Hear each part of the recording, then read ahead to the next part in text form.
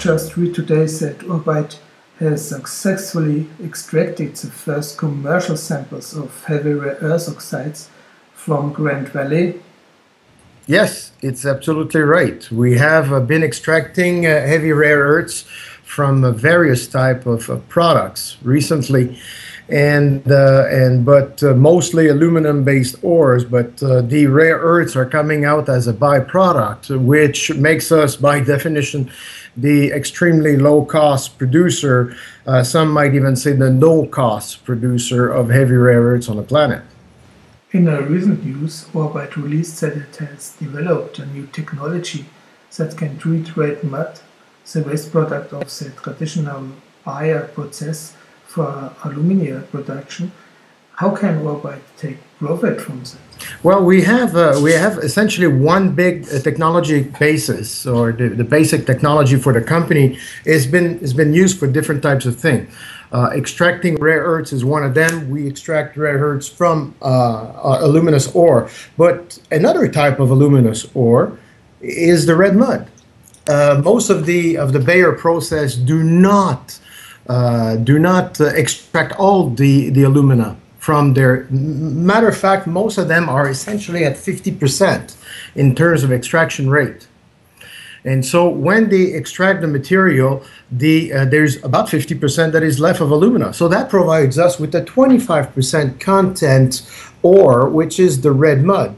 This material can be the host of different types of product. We can extract gallium, certainly the alumina, a lot of iron, silicon, which can be made into pure silicon to make optical materials and other types of application. And we have, or silicon, even the fracking sand silicon also is part of that.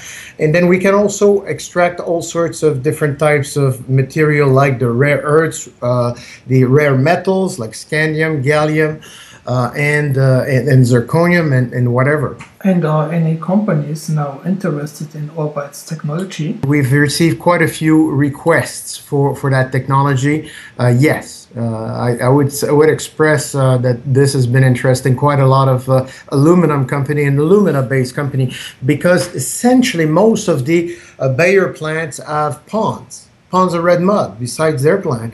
These ponds are regulated by the environmental agencies of each of the countries. Now, what these people do is essentially they set up a maximum quantity of red mud that a facility can hold. And many of the plants are at the limit, the top limit of their ponds. That is very true in Germany, extremely true in Germany. That is also true in Australia, in Canada, in very different places around the world. So these become now the constraint for the further use of the Bayer process.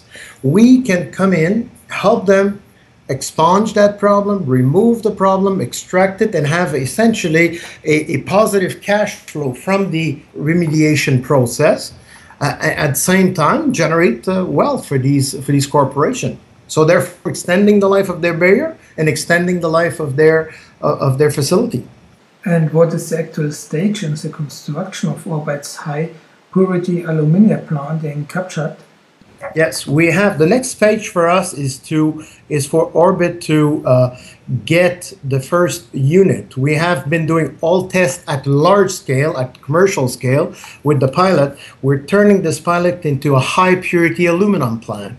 And this high-purity alumina is going to be sold mostly for the LED light business. As you know, the LED light is replacing all the other forms of lighting in the world by law. And so we're going to be providing all the substrate, which is the aluminum oxide substrate, which in the end is a sapphire substrate that holds all the LED lights. So we are going after this market. We should be in production first quarter of next year. And right now we're essentially taking orders with regards to red mud remediation activity. And what are the production rates Orbite expects from the own deposit?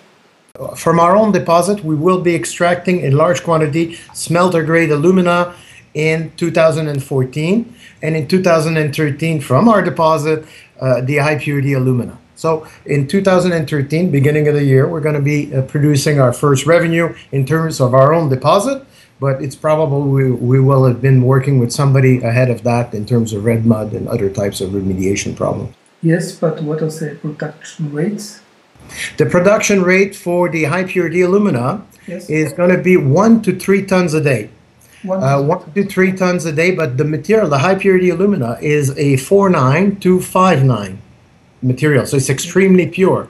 And that 4.9 to 5.9 is worth between $50 and $150 approximately, depending on the purity of the material, a kilogram. While the smelter grade alumina is worth about $300 a ton.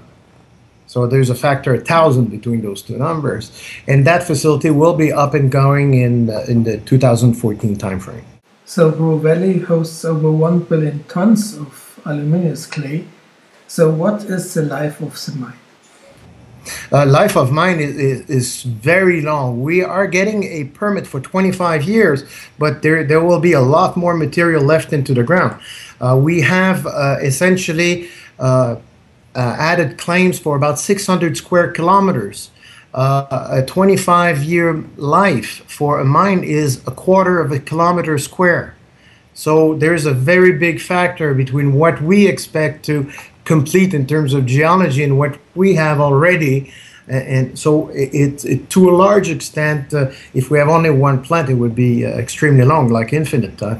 But we expect to build 10 of those plants in Quebec in order to provide 50% of the requirement of the province in alumina.